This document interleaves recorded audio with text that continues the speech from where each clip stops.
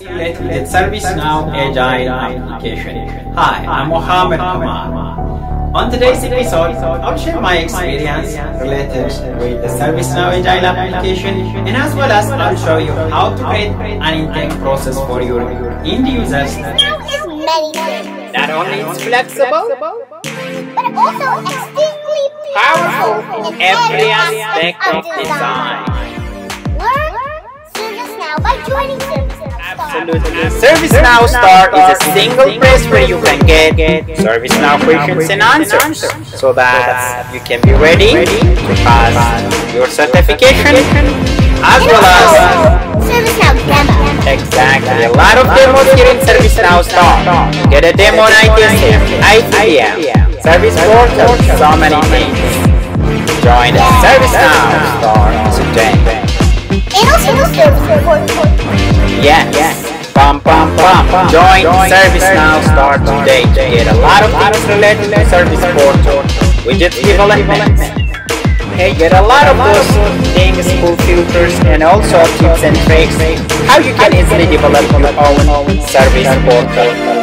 So many experience gathered from one of the ServiceNow developer, Mohammed has worked for many serious company.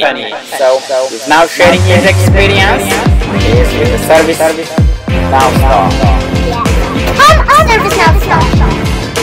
There are a lot of releases coming from the ServiceNow. We are in Orlando. Paris is coming up. Quebec And Rome are going to be in the Enhancement 21. you want to be on top of your release is coming from the ServiceNow. You can join today. ServiceNow Start. Join ServiceNow Start today.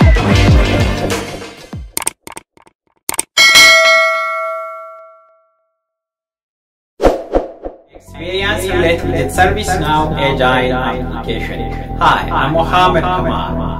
On today's episode, I'll share my experience related with the ServiceNow Agile application, and as well as I'll show you how to create an intake process for your end users to create story. Just hop onto the laptop and get started. My experience, best experience regarding using the agile development and as well as creating a story. With that, I do say that not recommending the end users to create a story. Rather, I really encourage to create some kind of intake process for your end users to create a mechanism where the end users they can request. It could be like enhancements or defects. So for that, you can use different ServiceNow applications like the Service Catalog. And what from my vast experience, what I like most is the demand management. So with the demand management, you can absolutely get the end users enhancement and then their defect requests through the demand management. So if I just go ahead and find here the demand application, with that, if you scroll down, you have right here demand and getting started, roadmap, and the demand workbench, create new, and all. So if you go ahead and click create new demand, you can see that you can give it a name, whatever the name of the demand you can say. And here is the most important thing: these two are mandatory, which is the category and type. So what you see right here is strategic. If you are looking for strategic things, you can put them as a project or enhancement or continual improvement. But if you are requesting an operational, which is basically goes to the change and defect. So if it is an operational, it could be either a change or a defect. So with that, if for example, if we go ahead and create an operational, and if it is a change or if it is a defect, then give it a name over here. For example, one of the defects could be error while logging in. So with this error while logging in, That's an error while logging in, right? So it should be double R over there, error while logging in. So this is one of the defects. Now let's go ahead and save this defect, and I will show you where you can find this defect. So when you create this defect here using the demand, this defect automatically, you can find that defect here under related link. You will have a link for you to create a defect. So create defect.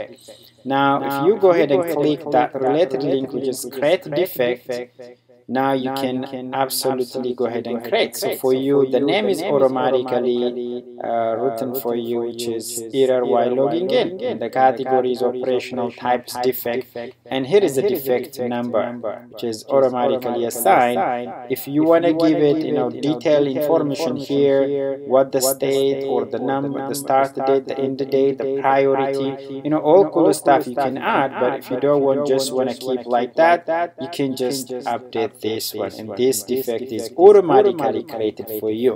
There is a way you can go ahead and check it. So if you go to the Agile development here with the Agile development, so you have a section where it says defect, and if you click the defect right there, error while configuring the model is automatically created in your Agile development. And you can see right here the activity, who created, what was the impact, and the priority and the state, because those are automatically there. So that's the short description. You can add the description, the work notes, in the assignment, and you can see now it is in draft. Go to scoping, awaiting approval, work in progress, testing QA, deployment, and then it goes to closing. So that's in another important here. You see stories, and one of the best practice I'm recommending in addition with this is that if you have one defect, you can associate that defect to many stories, but it's not recommended to associate a lot of like your stories with many defects, but one defect you can associate it with many stories, so you can have a lot of stories over here. So that is an important thing. I want to go ahead and take you back to the demand again, and I will show you. I'm gonna go ahead and show you. I'm gonna create another demand here, and this time, instead of from the operational, instead of creating from operational, I'll make it a strategic, and then I'll make it, for example, enhancements. I want to have some enhancements, which is I will need to have the portal. I want to have an enhancement, just sample enhancement over here. Portal UI, just user interface enhancement. Okay, enhancement. So let's go ahead and, because this kind of enhancement, okay, may not be correct, but portal UI enhancement in this category is strategic and it's enhancement. Like I said, it's very simple and easy. If they want to fill up the detail, the business case, the financial, you can make whatever you want to mandatory here. Most of the things are not mandatory. You can ask them the assessments, like what is the impact, what is the risk, what is the value, the RSV, which is risk value, and as well as the score. You can ask them that, and also the t-shirt value, which is the financial, the medium, large, or extra large. You can ask your end users to fill up all those by making them mandatory, and if they have any notes or any preference right here, you can do so. You can make those mandatory, and if you want to specify who's going to be the recipient, you can do so over here. So for now, I'm going to go ahead and save this one, which is the request, which is enhancements, strategic enhancements for portal UI enhancement. And now you can see right here under your related link you will have create enhancements, so which means you can automatically create an enhancement for this enhancement request. So as you can see right here, an enhancement is automatically created with the enhancement number, the category type, and the name is automatically filled up. Like I said, you can make most of the things here mandatory if you want the user to fill up before it gets to you. So with that, you can also fill up here the stakeholders. Who's going to be the stakeholders? What are the requirements? What are the risks here? What are the decisions? The resource plan, if you have any resource plan. What are the cost plan, the benefit plan? You see, all those cool steps you can ask your end user to fill up, and for that, this enhancement is created. Now I'm just gonna go ahead and update it. Once I update it, I will go ahead to the Agile development like I did earlier, and if you go to your Agile development, you can see there is a section application called Enhancement. So if you go to the enhancement, right there, the portal UI enhancement, sometimes you might have a lot of enhancements and you may not be able to find. So in that case, you can configure personalize the list, and then you can have that created by or updated by, then you can rearrange to find it. But for me, it's so easy because I have only few enhancements here. So the portal UI enhancement, right there, it is created by me. When it was created, I can see that, and that's the state, the priority. Most of the things are the default, so you can change those defaults as well. The assignment group, the product, all those cool stuff. Like I said, you have the story right there, and with the story, it is the best practice to have one defect or one enhancement associated to many stories. So this is a defect, this is an enhancement, and this enhancement could have many stories. You can associate with many stories, and I'm not, even ServiceNow is not recommending to have a lot of stories associated with many defects, but one defect could have many stories. And the other important thing, users without a Scrum role, they can create enhancements. Okay, if they don't have a Scrum role, yes, they can create enhancements, but they cannot see the Agile module stories. What I have right here is because I have the role, but they cannot see the Agile modules as well as the story, but they can create these enhancements in Defect.